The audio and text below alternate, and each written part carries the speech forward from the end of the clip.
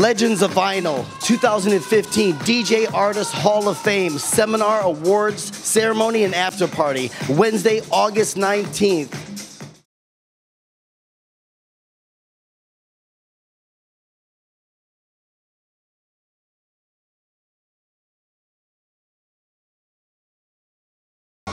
You are watching In the Now Show featuring Nikko. We are here with the Legends of Vinyl.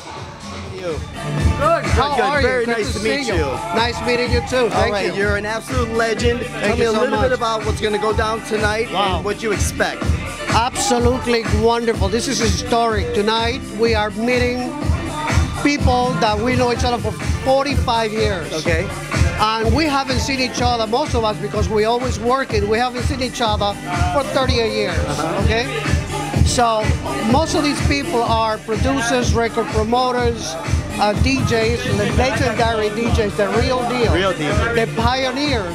I started back in the late 60s, early 70s. Most of these people are first generation DJs. Wow. And it is a wonderful feeling to know that we're all going to share one night here at Hunters, and we are going to celebrate and honor most of these people.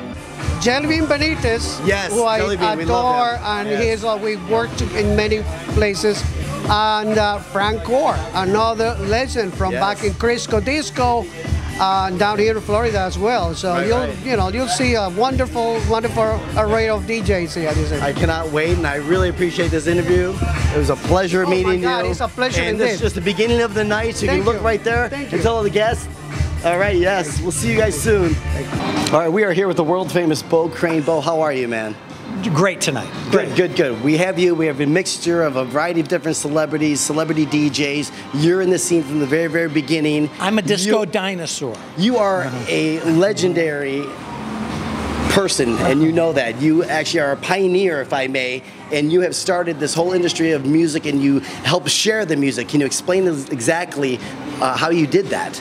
With the record pools and the record labels, and how you actually became who you are right now. You're a living legend. I know you don't see it, but the facts alone. Relax, Nikko, relax. Those are the facts alone.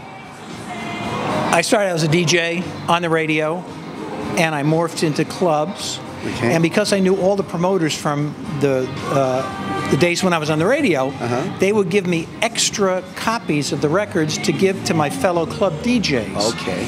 And it got to be a pain because the DJs would come over and see me at all times of the day and night. Sure, to get the newest, hottest tracks. To get the hottest tracks. So I started a record pool patterned after the one in New York at 99 Prince Street. And it kind of grew from there. Plus, the record promoters wanted a way to publicize the records they were giving me, so I started the Bo Crane Disco Report, and it became a kind of a Bible down here of what was hot in the clubs and at the discos. Okay. The Legends of Vinyl, we are live, Fort Lauderdale, doing what we do. Gentlemen, you guys are honors, scholars, and pioneers. I'm honored to be standing next to you in photo booth and whatever I'm doing with you guys. Loving you guys, for real. I'm honored to be standing up. I'm honored to be. I was honored just to interview you. I knew I was going to interview with you. How you doing? I'm doing just great. How could I not? We are with the Legends of Vinyl. I'm with the Prince of Sunshine. How are you, my man? Man, I'm doing fine. Ron Lewis Smith II, the Prince of Sunshine. I'm here at the Legend of Vinyls, representing my whole entire family, Casey and the Sunshine Band, Spank, Sunshine Sound. We are the #1 Grammy Award winners, Hollywood Walk of Fame. We do it all. Everybody know that TK, we are the TK family, Sunshine Sound here in Miami, Florida. I'd like to take a moment, and these can take a little bit of time because people tend to like to give you a long discography, but I'm going to ask the panelists to do me a favor and give me their shortest accomplishments. I mean, as far as introducing themselves, a little bit of discography, or maybe one of the panelists up here, because a lot of people here may not know who these people are. The people that are want to know the accomplishments as well. So, if you would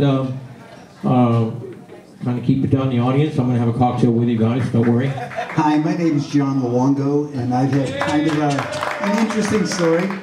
I started out in Boston, and I went to Northeastern University to get my degree as a civil engineer. I wanted to be an architect, but I couldn't get accepted into MIT. They had too many people. So I went into Northeastern, got a degree there, but as I was going through school the first year, me and some of my friends happened to walk around the city of Boston. We stumbled into this place called downstairs was called the Bull and Finch Bar, which you'll see as Cheers, and upstairs was a club.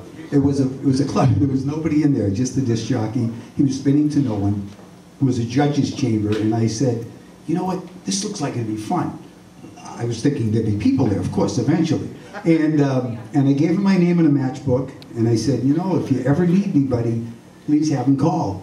And a week later, I got a phone call. Peter quit, and he said, you'd be the person for the job. I started spinning records in the club. I freaked out of my mind. It was a Monday, and I'm thinking, oh God, when do you need me? Friday? So I went to the local record store, bought music, got everything I could, tried to go in there and figure out how to play, because there was no cue system, which is kind of interesting. So it was a left turntable and a right turntable, and it was on, and that's it. Good evening, my name is Ray Caviano. I didn't, you know, they talked about college. I went to college later. I went to Vassar. But my first record company job, I was a high school dropout. And what have you, from Manhattan, East Village, known as the Lower East Side, born in Little Italy. And started not just in dance music per se. I worked for Rolling Stone when I was a teenager, and went on to work for various music magazines, counterculture magazines back in the day, including working for Andy Warhol, a magazine called Interview. That led to a job at London Records. We are live, Company B. We're doing what we do. Ladies, you guys are absolute legends. Tell me a little bit about what you guys have been up to. Come together right here so I can get right on the side. You guys look so good next to each other. What's going on, girl? We just got off tour with... oh my goodness. Pacific Group. Pacific Coast. Yes. Okay, and how was that? What cities did you guys go to? Awesome. We went to like Ontario. Okay. Colorado. All right. And then what are you guys up to now? We're in the studio right now. All right, so you guys come out with another album, another track, another single? We got another single coming out really soon. Awesome, super excited. Oh, we are too. You guys are excited too? Definitely. And what about any of your followers, as far as any of the younger followers that you guys have inspired to be singers? Possibly any of your kids, your nieces, your nephews, something like that. People that are in your family that saw you guys perform, doing what you guys do, and they're like, you know something? I would like to follow in your footsteps. Any of that going down in your family? Yes. My daughter plays piano, and she's in the studio right now. See, I knew it. I could feel it, girl. I knew it. You were like, I better get a backup plan. Right? I'm not getting any younger. That's what I'm saying. I don't even know how did it happen, girl. We don't even know. I woke up like this. I'm heck is going down. We're back with Bob Miro. Bob, how are you, man? Very good, thank you. Now we're with the Legends of Vinyl. You are here because you are a legend. Can you tell my viewers exactly what you've been up to for this past 10, 20 years? And I'll be nice if I may.